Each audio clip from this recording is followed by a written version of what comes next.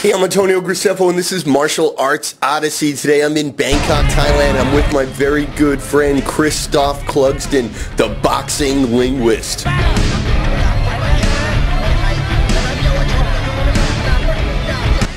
Christoph is a professional fighter with over 70 matches, including the K1, the Grand Super Bowl of kickboxing.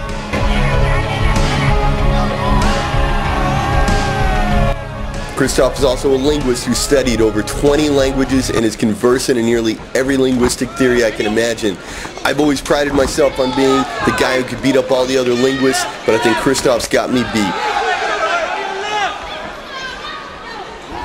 What's one of the issues about training in the tropics? Oh yeah. Well, number one, of course, is heat adaptation, or thermal regulation is what it's called in the physiology degree.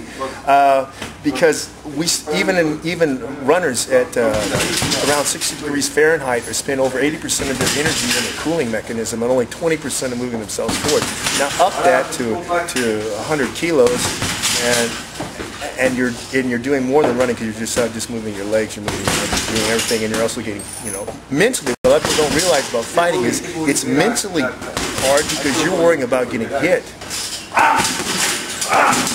Something you don't have to worry about in cycling or running, So a lot of people don't realize it's the thinking process that's so hard. It takes a lot of energy out of people, and the threat of getting hurt. That's really difficult, and so that adaptation in your plasma thinning out scientifically takes a while. And we're not really based on it. Well, we should be fighting in the snow. You're not on a language quest. Why? I am on a language quest, but only about the world languages, because it's predicted in the next 20 to 30 years that only 5 are going to be really important. Because and I speak most of them.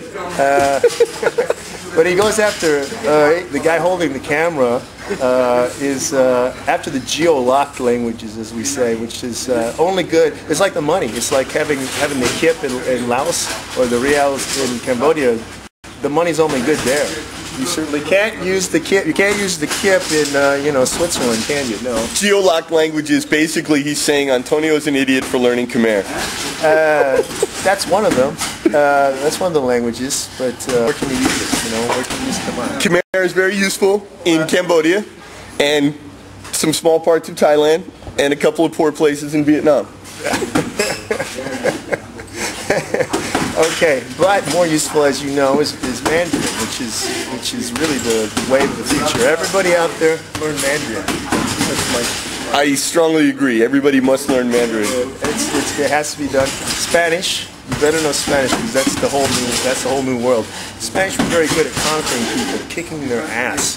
The politics weren't so good, and the conquistadores were kind of idiots. They were trying to kill each other in South America quite a bit. But besides that part, their fighting methods were great, so they took over everybody. That's why everybody speaks the language. Over 21 countries officially. And so many street gangs speak Spanish, and they know how to fight. Yeah, well, but not correct Spanish. They need some lessons. Their gramática no es correcto. But I never learned the word bato in my Spanish class in school. Yeah, that's New World stuff too. I speak from the real Spanish. All right, let's segue into fighting a little bit. Christoph, in addition to being an insane polyglot and like a really twisted linguist, the guy is a savant about fighting. And that is a quote. That is a quote from Mr. Robert M. Klein, host of The Art of Fighting, who said, Christophe Clugston is a savant about fighting. Yeah, that's true. Yeah, that's true. That's what I've been doing, a long time researching, and I'm really Occidental oriented. Why? Because it's been more performance skill, outcome based. The whole history of warfare in the West has been performance based. You don't just write things down traditional. For example, in China and Japan, I woke up today, I saw some flowers. I walked around a bit and I looked at some more flowers. They write all that down, and everybody gets trapped in the tradition. They don't innovate and evolve. In the West, they had a saying during the dueling period, the Renaissance also, that the true and perfect methods will win out, the lies will not. So if you're using false methods, you're just going to die. there was no reason to write stuff down, because if you were doing the right things, it's going to continue. If you're doing the bad stuff, you're going to die. So no one's going to follow your school, because they were actually fighting for their lives. So yeah, been doing that, and I've been yeah, it's strange, but I've been in Thailand and yeah, you know, trying to find people with the same mindset, which is very difficult. This guy's got a crowbar and a screwdriver. That's all he's got. He doesn't have a socket wrench set, you know, so you can only work with the tools he has, and they don't do that. One of the problems, whereas the Western people do, right?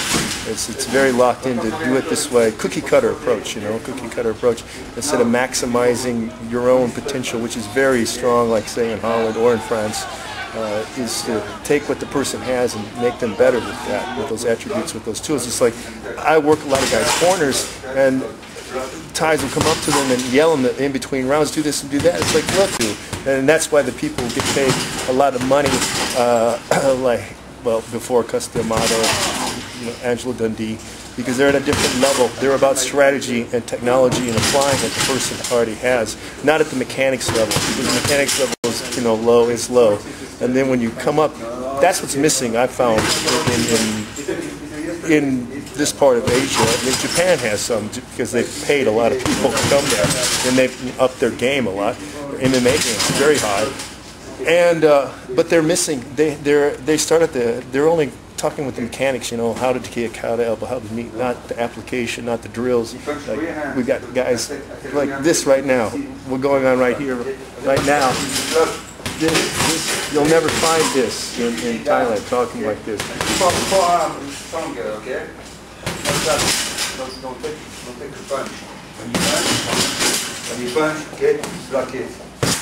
The drilling, this is like a beginning level drill here, with only the punching. But this is missing completely in Muay Thai. They do not have partner drills. This is just one thing, and this is one of the reasons why the Dutch are so good, is because really the Dutch school of K1, their Muay Thai, Rob Common, basically was the guy who really founded it, and they have a big, strong Savate influence, and they have a Kyokushin influence. So they Common beat people by constant movement and throwing combinations, and also very strong low kick. Like, everyone wants to think of the Thais as the low kick masters, but it's the Dutch. So Christoph, how many fights have you had? Whoa, professionally, right? Yeah. Yeah, 70 and a couple exhibitions. I think but that's including.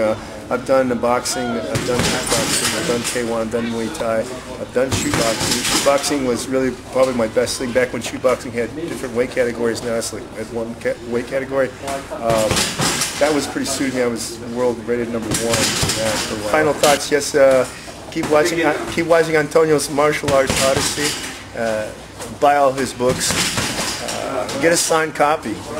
Those are only like another, what, $5? What is it? Signed copies are $5 more. That's a pretty good deal.